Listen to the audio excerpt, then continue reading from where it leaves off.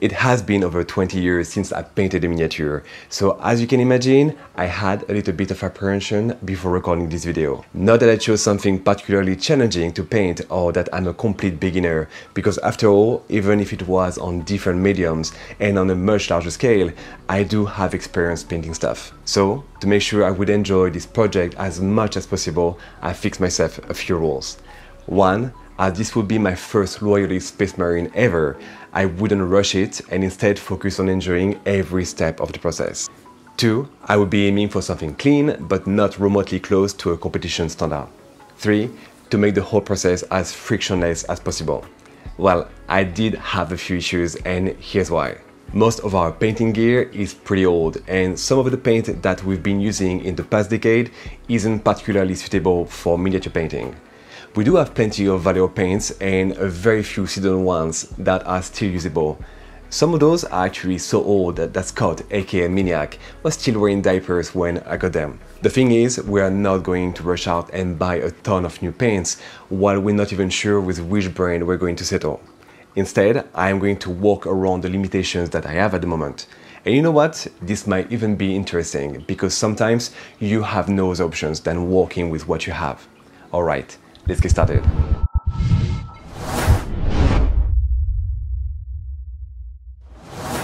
For this project, I chose this Space Marine Intercessor. And right away, one massive change from 3rd edition Space Marines is that those miniatures aren't posable anymore, and that each part is numbered for easy assembly. I am removing remaining sprue bits and mold lines with my blade, and will continue cleaning up the model by using those soft sanding sticks that are available in different grades. Those are particularly great to remove mold lines on round surfaces, and I often go back and forth between sanding stick and blade to achieve a nice finish. Of course, I am drilling the barrel and filing the end of it to avoid any bits of plastic sticking out. A little brush off to remove all that plastic dust before gluing body and head together using Tamiya Thin, which is a very good plastic cement perfectly suited to assemble those miniatures. Just make sure that you use this in a well-ventilated area to avoid melting your brain. To fill up any gap, I am using sprue glue, which is made by dissolving some sprue bits with that same Tamiya cement. At that time, I wasn't sure what to do with the base, so I didn't glue it to the miniature, and because I will paint this Space Marine in sub-assembly, I am using a Valero masking fluid to avoid getting any primer or base paint over the pins, while still able to paint this model with arms and backpack loosely attached to it. For priming the miniature, I use this 10 years old can of Chaos Black that still works surprisingly well. I am building a Zenithal using a mix of Valero German Grey and Pale Grey Blue, mixed with some matte medium for extra transparency. Making sure that I preserve a darker color for the shadows, I spray a few very thin layers all over the model, slowly adding up to brighten areas like the shoulder pads or parts of the legs. Working with transparent layers is key to achieve a smooth finish and is allowing me to use only one shade of grey for both base and highlights. A quick cleanup between colors with water, backfeeding using my finger or a makeup sponge, cleaning up the tip of the needle with a bit of isopropyl alcohol, and we are good to go. I am going to use Valero Scarlet Red for the armor base color, again building up the color by applying several thin consecutive layers. And as you can see, with that bright grey foundation, it looks at first very pinkish, but with each additional layer, the color will progressively gain in saturation and intensity. The color actually got very shiny and a little too saturated to my taste. And while I do like vibrant colors, this is not the look that I have in mind this time. To fix that, I use Evil Sun Scarlet that I thinned down to make it very transparent and spread it over the whole model to achieve a more desaturated and matte look. And here I just noticed a weird mold line that I didn't see before and that I should have trimmed down. Oh well. Time to pick up the brushes, and to warm up my painting confidence, I started with larger elements, like the chest piece that I'm painting in Valero Air Black. I could of course have painted the whole mini assembled, but as I wanted this experience to be as frictionless as possible, I disassembled the arms to get them out of the way. Removing the masking fluid is fairly easy by gently rubbing it with your fingers. And with the arms out of the way, I can now move my brush much faster and freely without risking touching the pauldrons. I also painted the right knee pad and every armor joints in black.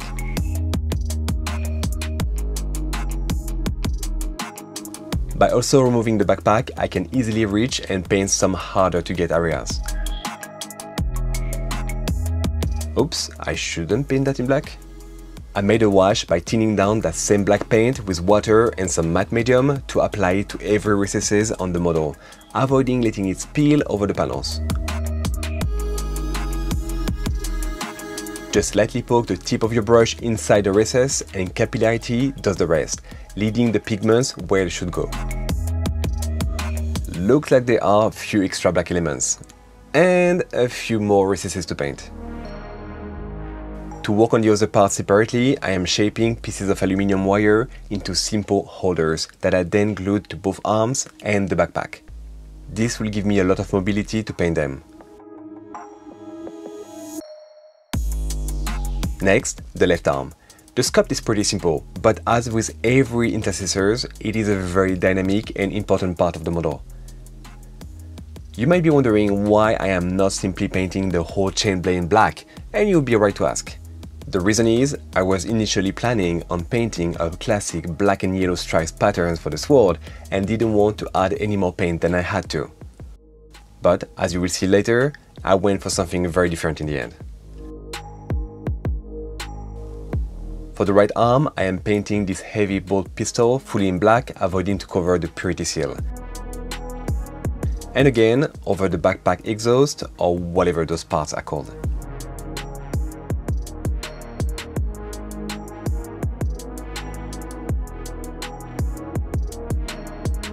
Same as on the armor, I am applying the black wash to every recesses on the backpack. And you can clearly see that this simple step alone is adding a lot of separation to all those details.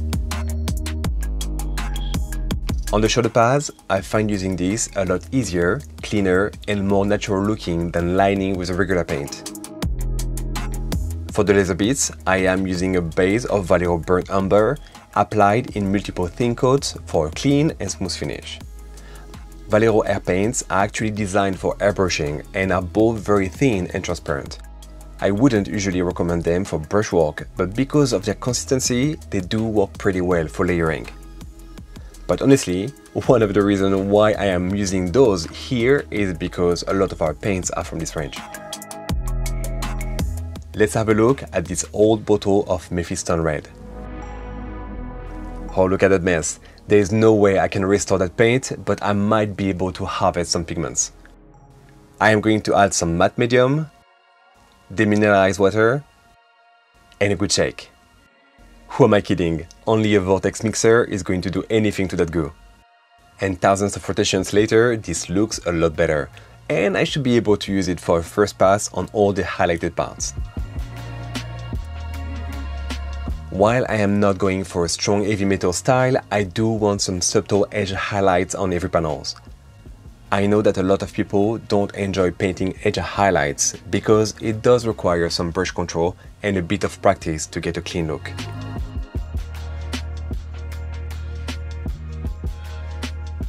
One valuable advice I could give is to not rush it and to slowly breathe out while painting an edge to reduce shakiness. This, and a lot of practice, will make your hand a lot steadier and faster. But personally, I find it very therapeutic, and once started, I get in the zone with some good music in my ears and can keep at it for hours. Which is a good thing, I suppose, as those damn Space Marines have a shit ton of panels to highlight. Do you remember that time when Space Marine used to have way simpler designs? Crazy how much more details they have become. Actually, I am pretty curious to know which Space Marines were you first, and would love if you could share this with us in the comments.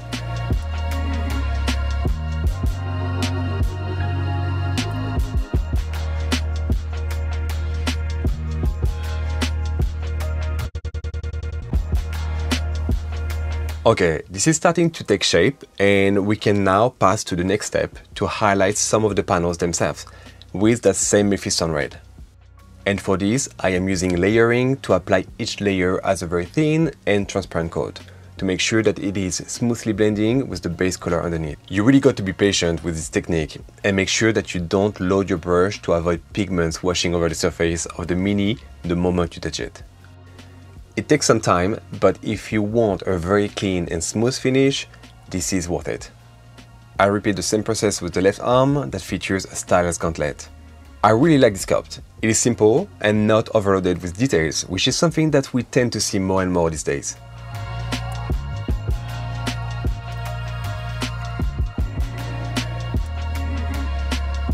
Same goes for the right arm and this lovely elbow pad.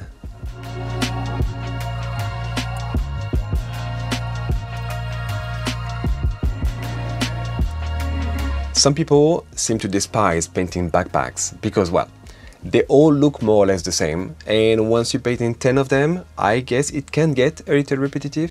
But if you are not painting a piece for a competition, you definitely have the very legitimate option to do the bare minimum on those, as the backpack doesn't need to catch as much attention as the rest of the model.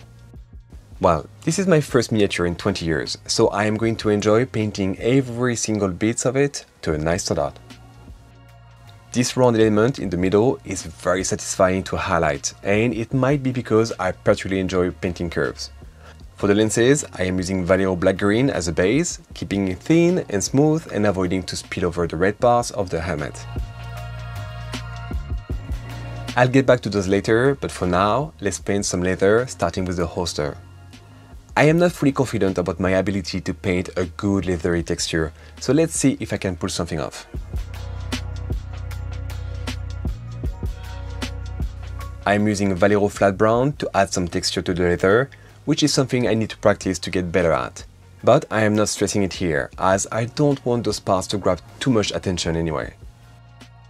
To highlight the lenses, I am using Vallejo Escarpena green, and it was quite tempting to add some OSL to the helmet, but I chose to keep it simple this time. Next, I use a mix of German grey and pale grey blue to highlight the chest piece, the joints, and all the other parts painted in black, repeating the process with some extra pale grey blue on a few edges. It is often easier to use the side of the brush rather than the tip to get a quick and clean edge. Same for the bolter gun, with a few highlights to make it look a little more interesting.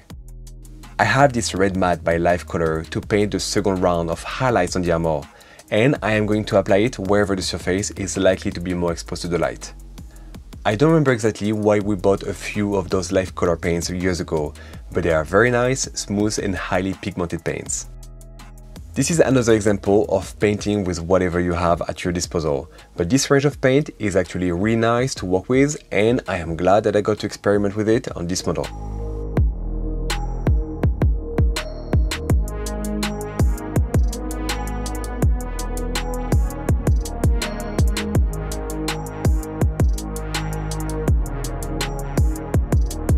Third round of highlights by adding a bit of Game Color Sun Yellow to that Life Color Red. But this time I am only painting the very top of each highlight where the attention is likely to linger, like on the knee pads, the helmet and a few panels.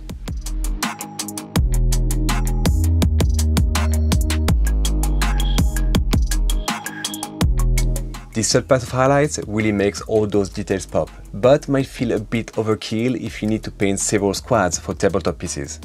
But really, you don't have to, and you could still get an amazing look on a game-ready miniature by just adding those highlights to the helmet and the most important parts of the model. For a full-on heavy metal style though, I would even go further by adding a touch of white and yellow mix to each corner.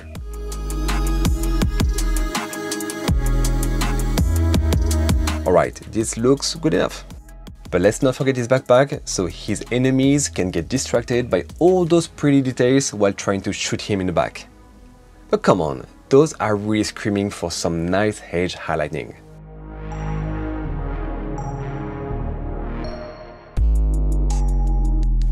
I thought for a long time about which color scheme to use for the pauldrons, and eventually I decided to go for black, with a few thin and smooth layers of Vallejo Air Black.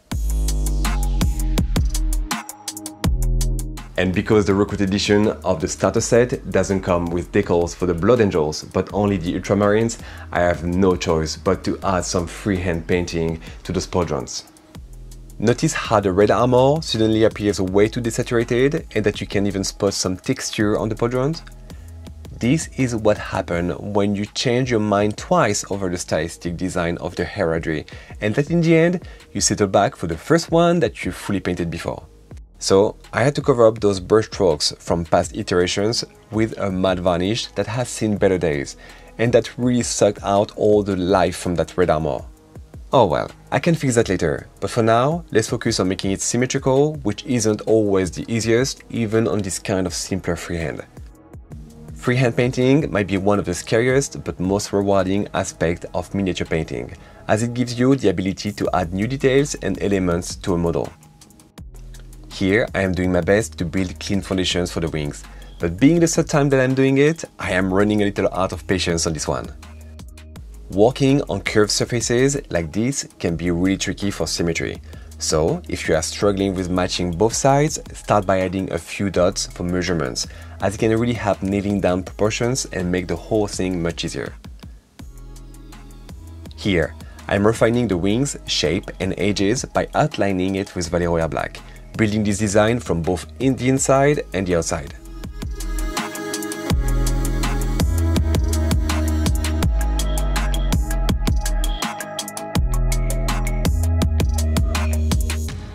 Okay, done with the base layer, now time to add some color. I directly painted the middle of the blood drop in red to make it really vibrant, but on second thought, I should have started by applying a light brown to the whole thing. This way, I wouldn't have to paint this thin frame separately. This is not a big deal, but a little bit of planning can go a long way in making this easier and cleaner. Then, with a mix of brown and yellow, I am building a gold-like frame, trying to work some form of NMM on this tiny surface. For the final part of this design, I am giving a bit of volume to that blood gem by adding both shadows and highlight to it. To fix the earlier issues that I had with both the old varnish and those nasty paint strokes on the podron, we ordered this varnish by Valero Mecha Matte. This is a really good range and a hard lesson on pushing too far with using your old stuff. Alright, I managed to fix most of those nasty brush strokes on the podrons by gently smoothing down the surface with a sanding sponge. And with this, I can now add another coat on the top that will be nice, smooth and vibrant.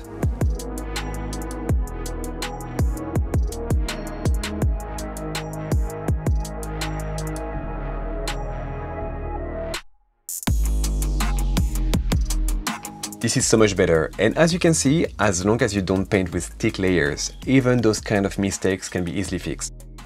Now that the freehand is finished, I can continue on the bolter gun, its purity seal and that chain blade. And because I somehow decided that I wouldn't use metallic paints on this model, I am painting the metal part in a low effort NMM, because at this stage, I just wanted to complete this miniature and get on with editing and sharing this video.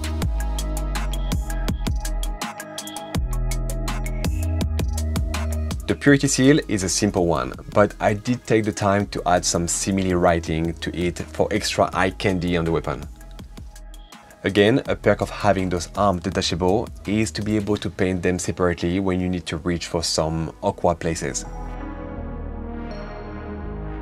I have a few parts to fix with black here along the chain, because yes, I did go a little sloppy when painting those teeth. A brighter highlight on the edges of the chain is enough to make it stand out. While for the frame, a few scratches will do the job just fine. We'll keep the fancy freehand for a dedicated video. I must apologize here for those shots that are a little out of focus, because it might be hard for you to see just how crispy those details really are. A few extra highlights here and there are on the sword, and this miniature is pretty much done. With the miniature itself complete, I had to make something a little extra for the base. For this base, I am going to use a small piece of slate stone as a rock that I broke from a bigger one, and over which I am trying the miniature to find the best position. A bit of hot glue is enough to secure the stone to the base, and to add some texture, I found some old Valero white pumice that should still work well enough, applying it with a wooden stick all around the plastic base and filling up every gaps to make it merge with the rock part.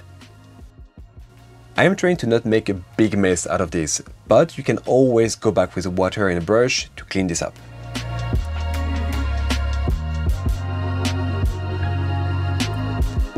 I am then adding a few tiny fragments of that same slate stones to the pumice to help making the whole base more consistent. For priming the base, I am using Vallejo Ghost Grey Surface Primer with a few drops of thinner and flow improver. I also secure the base to this piece of cardboard with double tape to avoid sending the base flying while spraying it with the airbrush.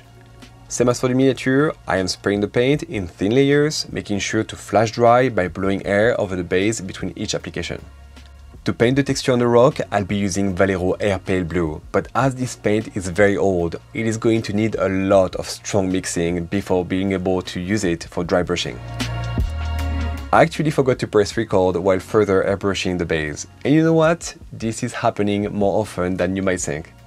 For dry brushing, I am using a nice small makeup brush, rubbing it on a piece of paper towel to remove most of the paint. Then, delicately brushing over the rock, I am highlighting the texture by applying a very small amount of paint. And as for layering, you will have more control and get better results by applying multiple passes rather than a single sloppy one. On the top of that, I am going to dry brush that same pale blue mixed with a small amount of white.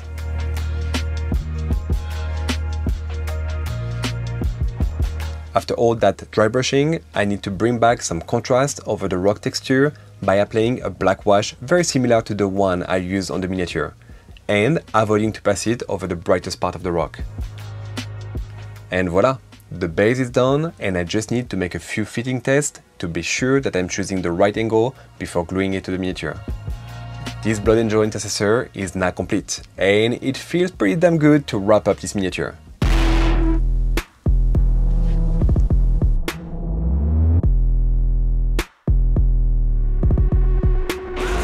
And there you go, we hope that you enjoyed it.